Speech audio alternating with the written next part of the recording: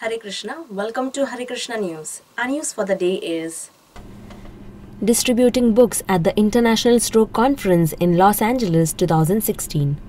Bhakta Jaikosh, Radha Krishna Prabhu and Bhrugupati Prabhu distributed books to top medical doctors and professionals at the International Stroke Conference 2016 at the Los Angeles Convention Center.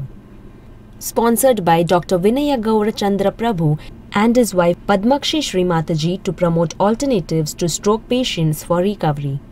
His Holiness Jayapataka Maharaj is the inspiration behind this project, and they have dedicated a website for further learning. This ends our news for the day. For more news, keep watching Hare Krishna News. You can also subscribe to our YouTube channel. Hare Krishna.